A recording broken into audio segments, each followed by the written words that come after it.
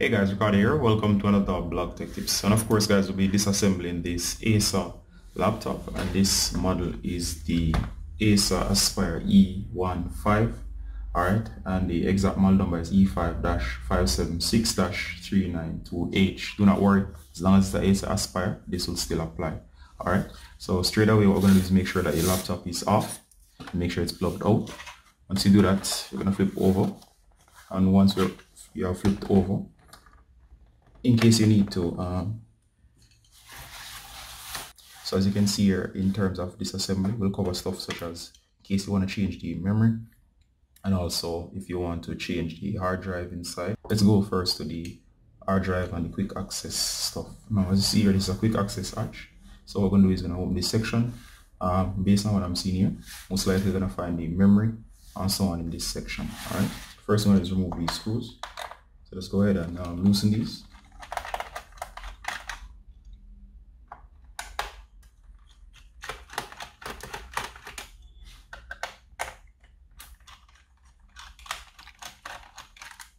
Once you loosen them, just make sure that they are out completely, and simply remove these screws. Alright, keep them within reach. Once you do that, just go ahead and from this side here to this notch, just simply remove.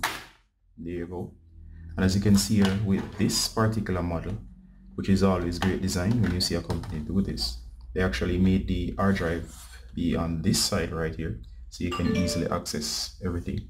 Alright, so right away here, what we're gonna do is, as you can see, you could just easily remove the memories, or you could just go to the hard drive. Let's start with the hard drive itself. To remove the hard drive, you notice you have this plastic mechanism here. So again, you need to just check the connection. To remove the hard drive, make sure it's not screwed in place. Alright, so for the hard drive, which is one of the main things we tend to change, it's set into place. So again, just go ahead and remove this particular screw right here. Alright, so we're going to remove this key screw.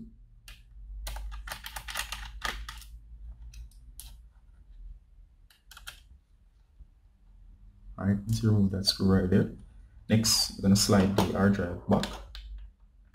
And just simply slide it back in this cradle. Notice how it moves back, and then once it slides back, you should be able to go up, or you should be able to pry it up from here. Just be careful, do not force anything. There should be the access hatch somewhere along here. Alright, so once you slide back, notice the separation. You're going to carefully use this plastic and pull up. Just pull firmly. There you go. It will come out, and this is the hard drive itself. Notice that the hard drive is affixed inside of this bay right here, and the bay itself is just a housing, and it's just screwed to the sides. So simply either place it back in, or of course if you're going to change this hard drive, such as doing a hard drive upgrade, what I suggest that you do is that for the hard drive upgrade, you screw these off, and then for the new hard drive, simply place these on the new hard drive, and then you're going to place this back in. The same would apply to a SSD. The SSD will look slightly different as it's a mechanical hard drive, but of course for the SSD, you would basically place it back inside of its cradle. Once it's inside of its cradle and screwed back in, and of course remember that if you change your hard drive, you'll have to reinstall Windows, or there will be no Windows operating system on this. To place it back in, simply find the groove over here. Careful, this is mechanical, you don't want to drop it or anything, and just simply from one side in first and slide it down into its cradle. Make sure it's sitting flush. Once it's sitting flush and you can slide, simply just go ahead and slide it back into the upper section of the cradle. Notice the gap is being closed. Simply slide, and once you do that, what's happening here, if you notice right here, you'll see that it's sliding back and forth. And what you want to do from here is just replace all screws, including this particular screw here. Just simply put it back into place. You're going to screw it in. Right? And of course, you'll notice other mechanisms in here, including the speaker, which can be changed. Also the memory, if you're going to change memory or clean the memory. It's as simple as simply just coming over here, using something like your fingers, and you're going to pluck both sides. Alright, and once you plug both sides, the memory will pop up.